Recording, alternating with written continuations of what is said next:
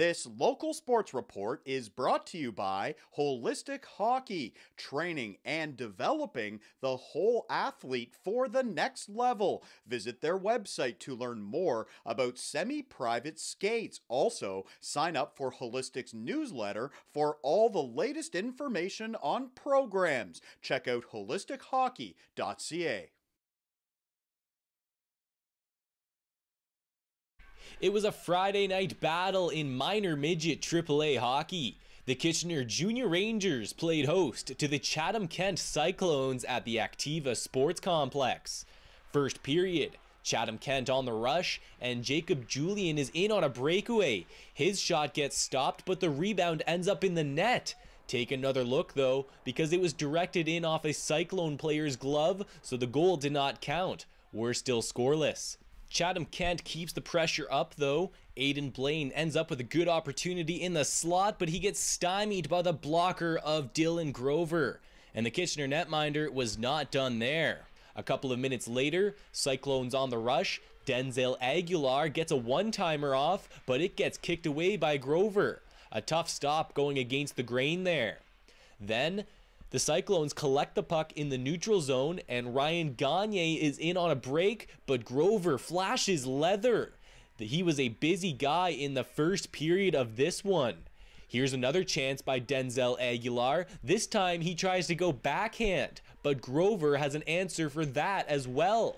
Late in the first, Chatham-Kent on the power play, and finally they solve Grover. It's Ryan Gagne who slips it in. A nice celly from the Cyclones forward. His team led 1-0 after the first period. Second stanza now, just over a minute in, Kian Herron puts the puck on net, and good things happen when you do that. He scores! We have a 1-1 game now. Back come the Cyclones though, and some pretty passing ends up with Trent Rickwood in the net, but not the puck. The Junior Rangers back the other way now. The point shot gets deflected right to Ben Habel, but he gets robbed point blank by Maddox Nazwoski to keep the game tied. Third period, just 15 seconds in, Ryan McKellar wrists one from the point and he scores. The Rangers take their first lead of the game early in the third period. A few minutes after that, the Rangers, with some good zone pressure, follow the bouncing puck because it ends up in the back of the net. Benjamin Habel is the one credited with the goal.